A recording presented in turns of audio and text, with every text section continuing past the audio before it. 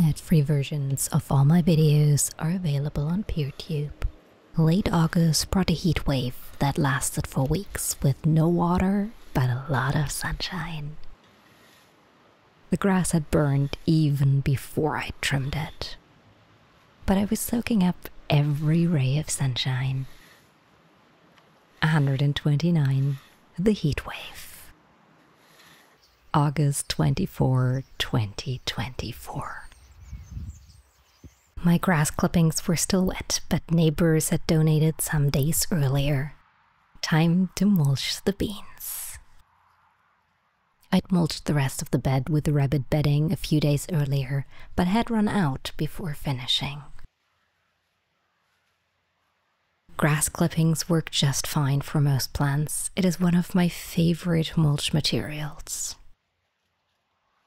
Straw with the thicker strands is better for things like tomato branches touching the ground.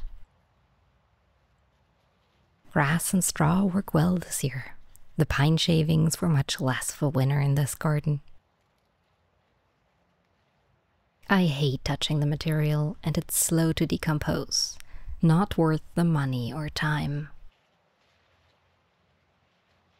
The next day. The next day brought my first storm damage. A self-seeded branching sunflower had fallen. I'd hoped for seed, but got a bouquet instead. I used the stormy day to harvest the rest of the potatoes. I needed their beds for winter crops. This was my first year growing potatoes. I planted 8.5 kilos of seed potatoes and harvested about 70. We grew 7 different varieties, all in Irish lazy beds. Potatoes are one of my favorite crops. Some of the varieties did really well. 2 varieties were disappointing, though I blame the weather. I'd had to top the plants early, very early for the late varieties. This bed had been hit particularly hard by blight and beetles. The potatoes had holes and spots. Much of the bed was empty. In a month's time, I'd throw most of these potatoes away because they won't store well. But while this bed was a disappointment, the other beds did very well. I can't wait to try again next year. It is also not a complete bust. Digging around the bed to find the tubers loosened the compacted soil. I found more roots of the rhizomatous horsetail, but there were few left. I might be making a dent. I'm almost done making beds in this garden. Next year, spring will be much easier. The biggest challenge soon will be making a few onion and garlic beds right behind where I'm sitting. I'm leaving the area around the greenhouse to grass and wild growth, but the left was mowed by neighbors all year.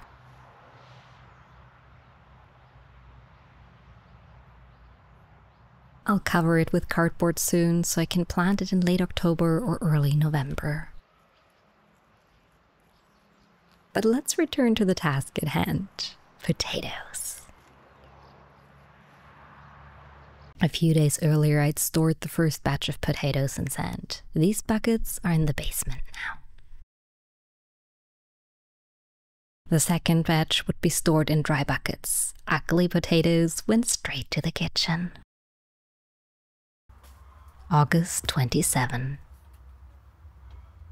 In the greenhouse, I found exciting news. Fruit.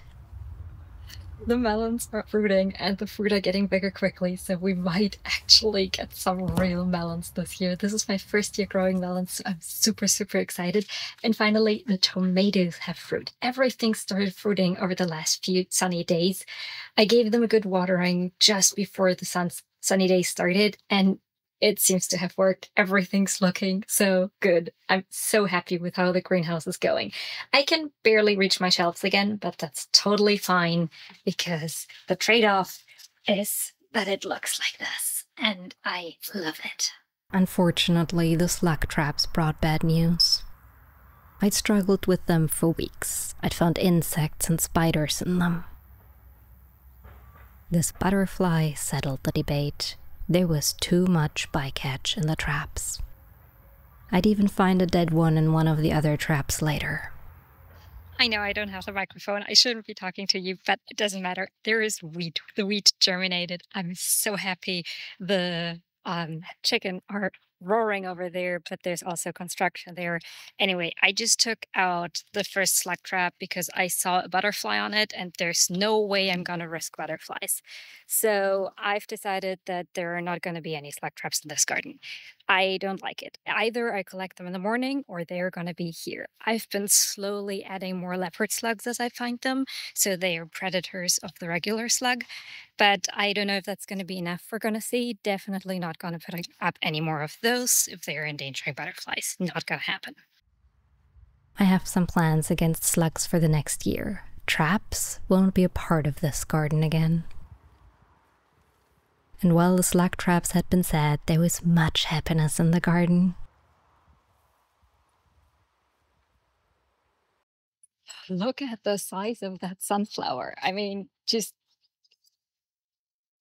it's bigger than my hand. It's so big. A lot of the sunflowers are reaching the end of their life, but they still look so beautiful.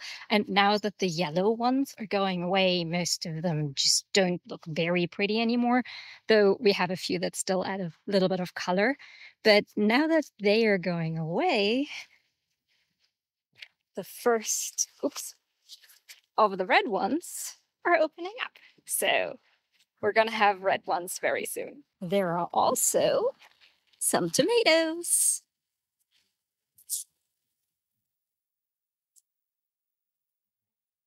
Yellow tomatoes, so these are almost ripe. Let's see. These aren't done.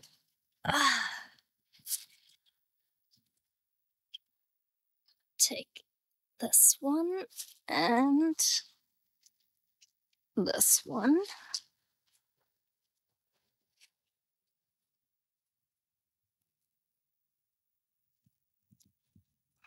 The purple teepee beans were ripe enough to get a small portion for dinner.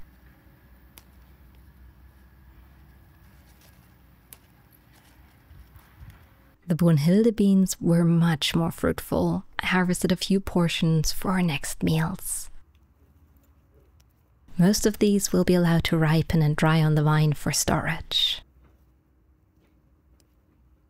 Both varieties have earned a place in next year's garden, though definitely not right next to each other. The fruit look too much alike, but I have to treat them differently. The top ones are Brunhilde, the bottom purple teepee. With my harvest added to the basket, I continued along the rows. The corn was no taller than me and doing the Three Sisters thing. This is so cool. And there are the first beans. I mean, just hold on. How do I show you? There. There's the first beans. The wind was picking up again, and it was getting late. The next morning brought hope for the slug problem. 2 leopard slugs were eating their way through decaying leaves. That afternoon, I turned the compost bin. Construction, wind, and people kept the camera off. I couldn't keep the results from you, though. A pile of straw, 2 freshly turned bins, a heap of grass clippings, and everything looking neat. I'll have compost in spring. Yay! Hungry and accomplished, I headed back home. There were beans waiting for me there. The young Brunhilde beans made an excellent dinner. Canned potatoes, as always, made things easier. I love the color of the purple beans. The inside is the freshest green. Did you spot Pepper, hoping I drop some? I didn't. Sorry, buddy. While the beans spent some time in the oven with butter on top, I cleaned the kitchen. I added cream, spices, herbs, corn, and some cheese to the beans and returned that to the oven. Simple but delicious. So long, and thanks for being here. If you want to help me make these videos, go to rootsandcalluses.com/support. If you prefer reading, there are also my novels out there to buy if you want to support me that way. I'll put all of it at the end of the video. Thank you for being here. I appreciate you a lot. See you in the next one. Bye.